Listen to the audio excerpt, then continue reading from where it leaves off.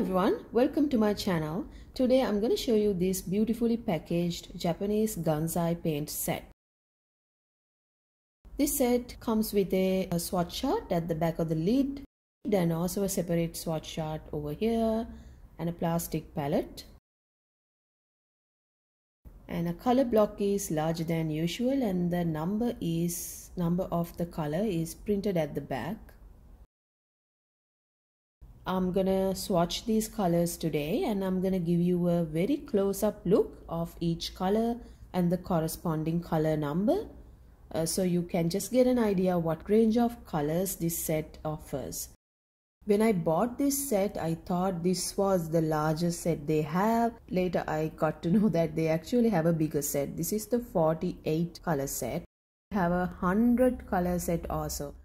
It's a wooden box. It has a very vintage, delightful packaging. I have added this to my wish list. These colors are a little bit expensive than a regular watercolor set. Alright, so let's jump into the swatching.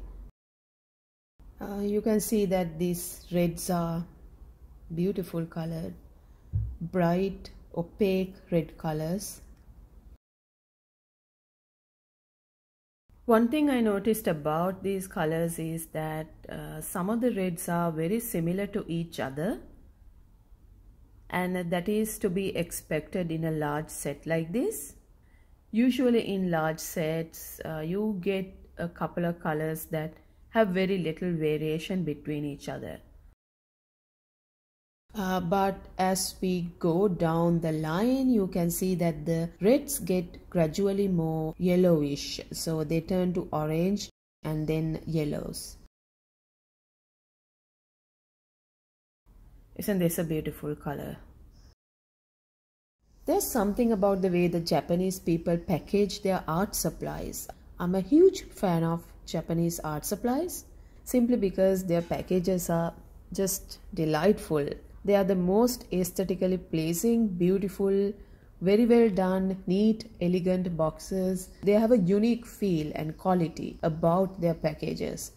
So I consider Japanese and probably Chinese too, generally in the East Asian region, I consider them to be one of the best when it comes to packaging.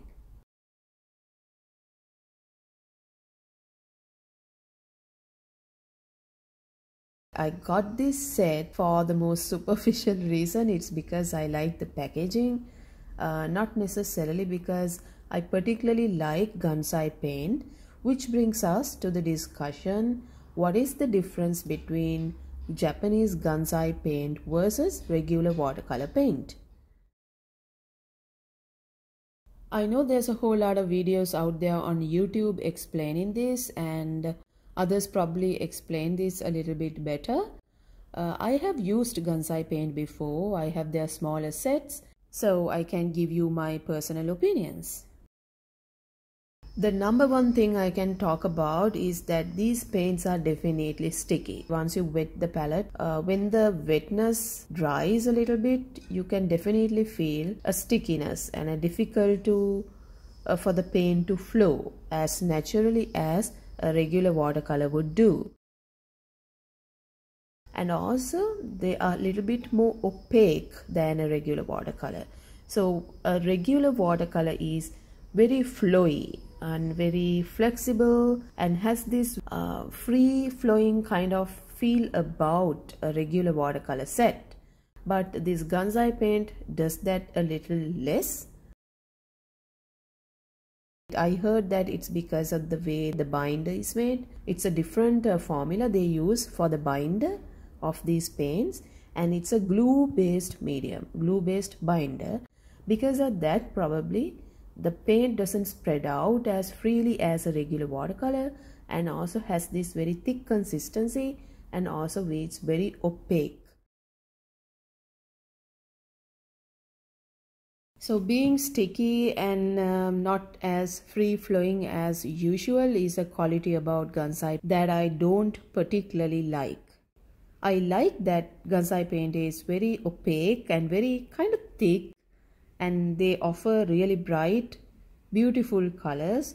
All those aspects are very good about these paints. But I don't like the fact that it's not as free flowing and doesn't spread out as much as a regular watercolor.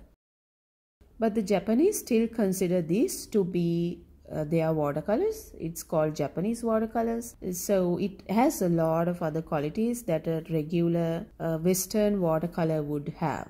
I would say this Gansai paint sits somewhere between a regular watercolor and gouache.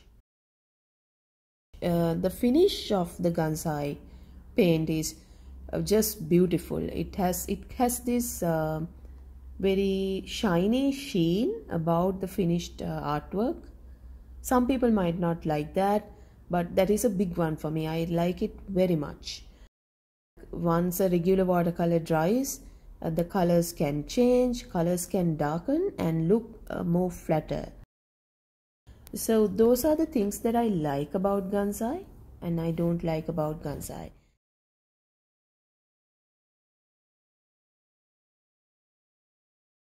Also, I would like to talk a little bit about lightfastness. Now, there's a lot of hype in the artist community about lightfastness. Now, lightfastness is not something that I typically check in any of the art supplies that I buy. And this is the reason why. I don't think lightfastness is a quality of a painting that can be measured in decades. It's something that is measured in terms of centuries. If you buy something now and you paint something with it, there's a very good chance, unless you use very cheap quality student grade materials, even then there's a very good chance that the painting will stay the same for the next 2 decades. I have personal experience painting with student grade art supplies that have stayed inside my sketchbooks and cupboards over the course of decades, and 10 to 20 years they haven't changed a bit. I don't typically paint to sell. I do this as a hobby. So unless you are a professional artist who wants to sell your artwork, or you somehow have a way of getting some of your work into an art gallery where it would hang on the walls and be exposed to sunlight, I don't think you need to worry about lightfastness.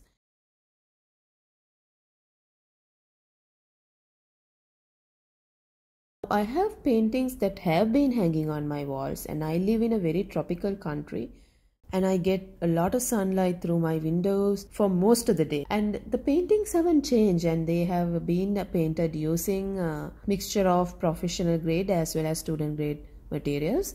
So the paintings have generally stayed the same without going through any fading process.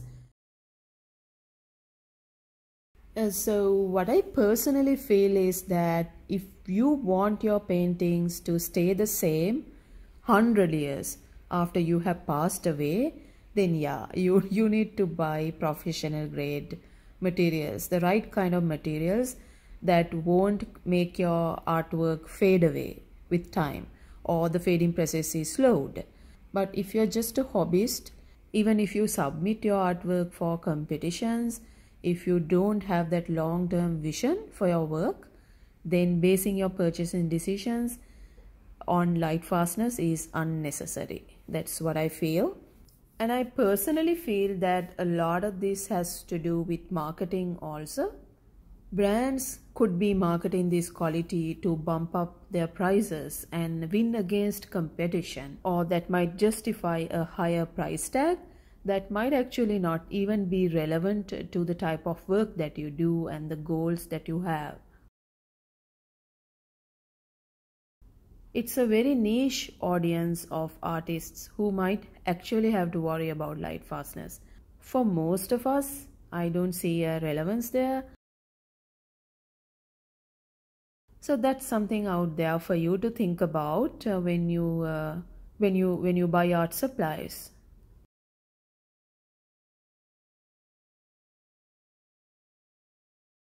Consider getting one of these sets. I have no affiliation with the company. I just think it's worth trying. And these sets come in small packs as well. They have 6, 12, 24, 36, 48 and also a 100 color set. and all of them have nice neat packages, boxes. So what I did first was I bought a 6 color set. The colors are very beautiful. Even in the 6 set they cover a reasonable range of 6 colors. One more thing about these paints is that from what I have observed personally, it's difficult to mix them too much. They become a little muddy after mixing a couple of colors together. I wouldn't try to mix them too much.